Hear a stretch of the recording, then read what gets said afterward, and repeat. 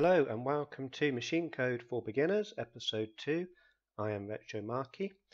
Now, to recall, last time we learnt how to change the border color by using first poking from BASIC, second using the machine code monitor, and third using an assembler.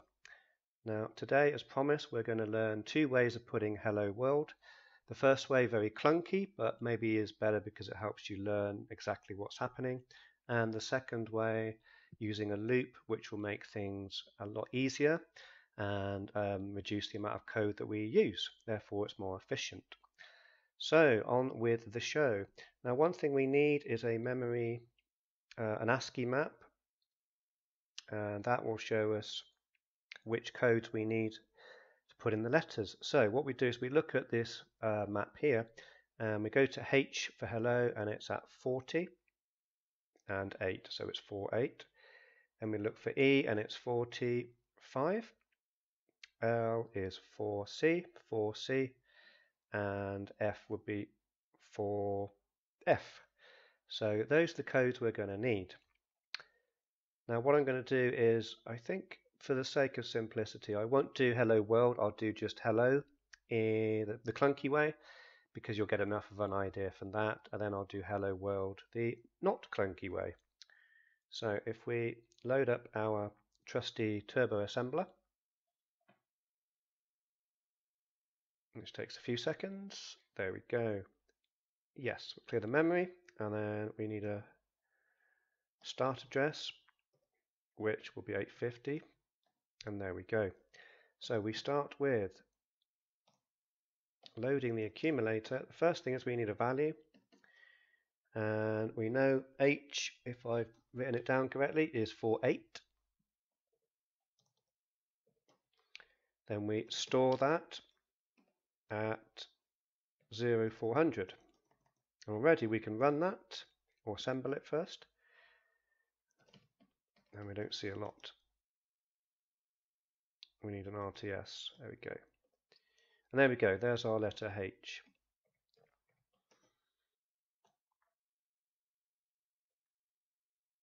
Right, if we now do LDA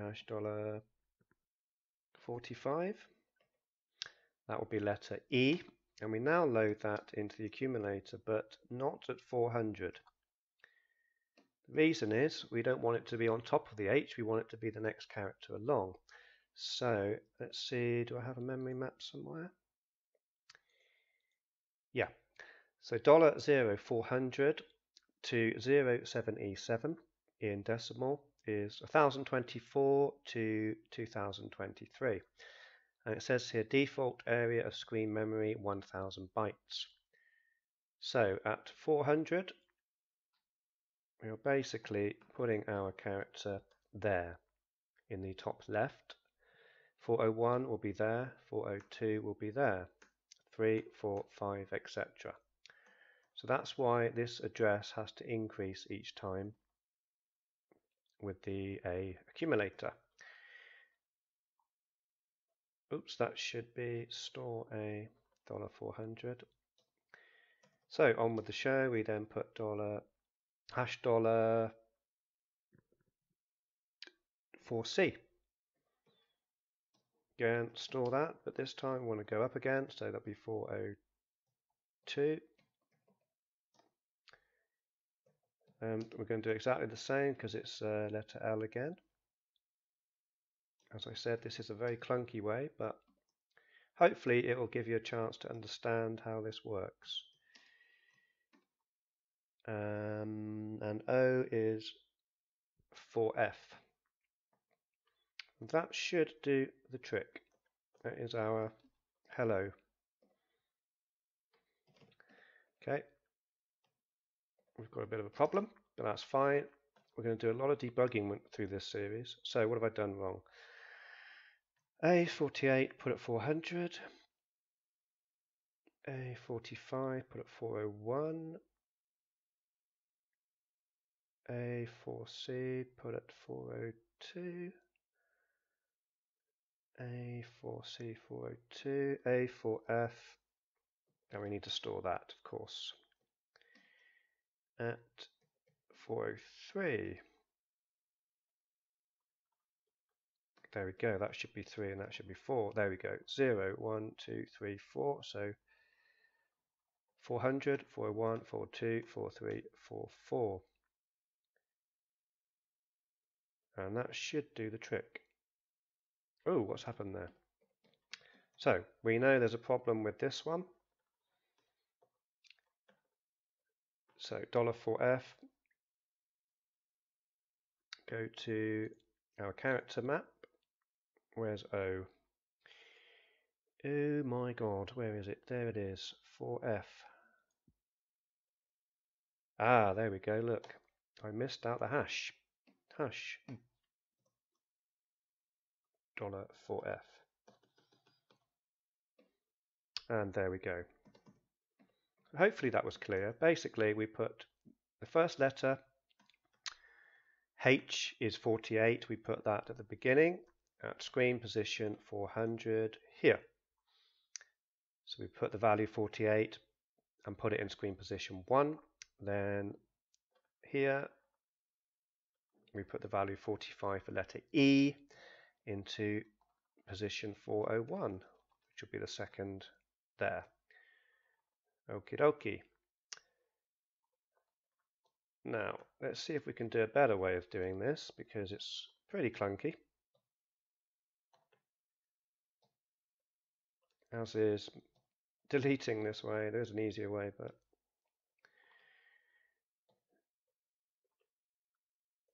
right.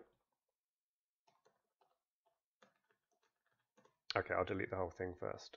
So the first thing we're going to do is use X. And can you guess how we do that? We load X. So LDA, load A, LDX, load X, and we're going to put a 0.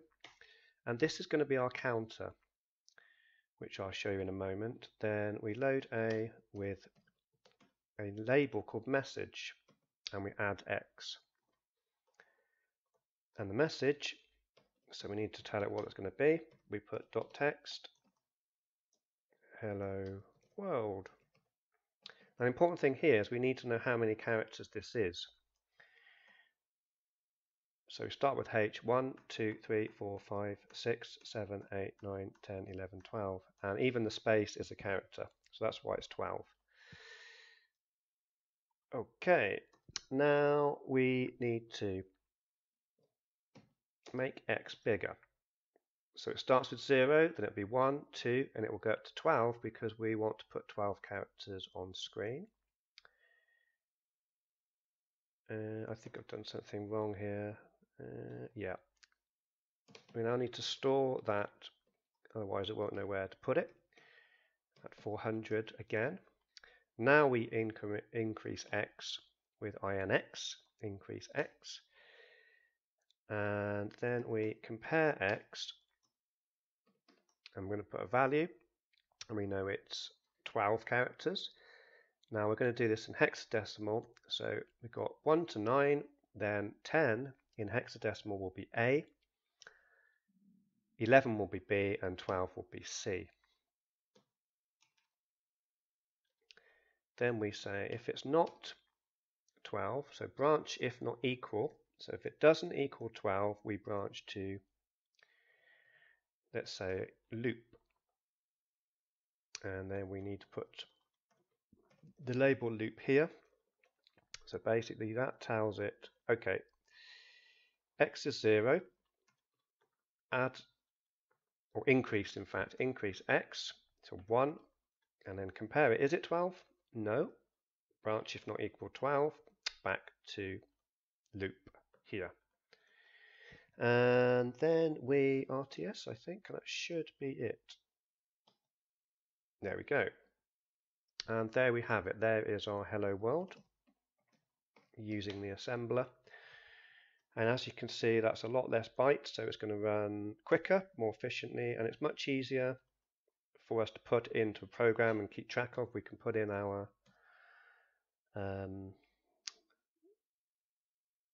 pointers here to remind us what we're doing. If we wanted to, we could say let's X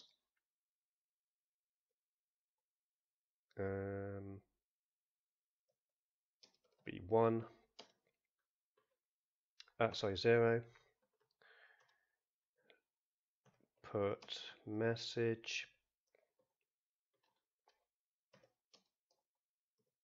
screen position, etc. So this is why Turbo Assembler or any assembler can be very, very useful. Like I said in video 1, it's kind of a cross between the advantages of the basic editor with error checking without the disadvantages of having to use basic. We can use machine code.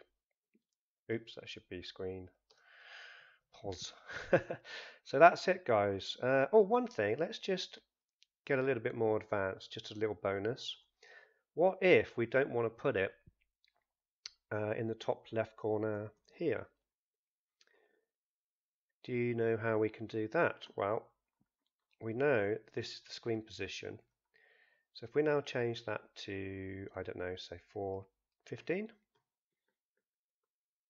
and then assemble and run, there we go. It's moved it across 15 spaces, and thus the text comes in a different position. So this is very important. So 400, you need to remember or write down, that is position 1. Okay, well, I hope that was useful. Thanks for watching. And I think next time we're going to make our first sprite. So instead of putting in hello world and text like that, we'll actually put in our first, not sprite, more of a character that we've created ourselves. Thank you for watching, and goodbye.